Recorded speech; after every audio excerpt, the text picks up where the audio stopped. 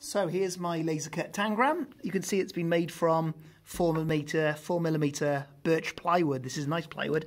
So if you want to make one of these and you've completed your text off drawing, if you export that as a DXF for me, like I showed you, and then email it to me, mo@Milford School, I will laser that out for you.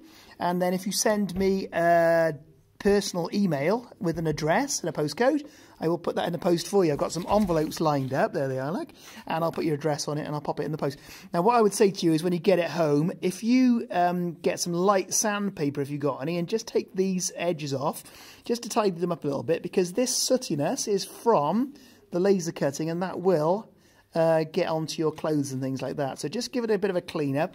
And then what I would do is maybe get some water-based paints and give them each a different coat of paint. You could even go the full hog, and if you've got any primer, you could prime those up. It'd be a lovely kid's toy, that was. Water-based paints would be good for safety.